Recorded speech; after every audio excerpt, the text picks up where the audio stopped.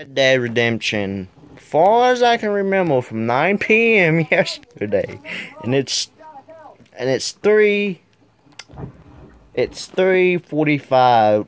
I think it was a minute ago, a few minutes ago when I looked, and I've been playing this from 9 p.m. to 3:45 p.m. This shit is addicting. Basically, it's like Grand Theft Auto. In Grand Theft Auto, you can rob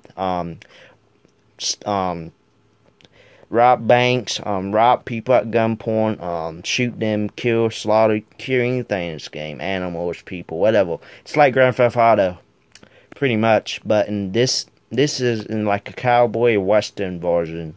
Like, you out there in the video game, like Jesse James, Billy the Kid, whoever. You can, a stone cold killer in the game or whatever, but it is addicting.